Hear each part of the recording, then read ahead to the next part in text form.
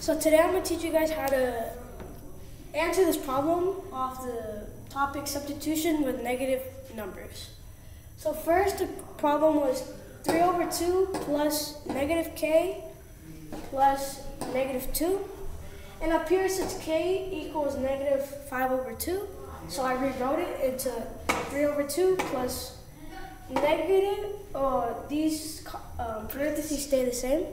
I keep the negative there, and then it's negative 5 over 2 plus negative 2. Then since a negative equals a positive, I put the positive here, and it's got rid of these parentheses. So it's 3 over 2 plus 5 over 2 subtracted by 2. So from here, if I answer it, it's going to be 8 over 2 since I already have a common denominator. So I do 8 over 2. And then subtract, and if I divide it by 4, it's going to get me 2. So I'm dividing it by 4. And it equals 2.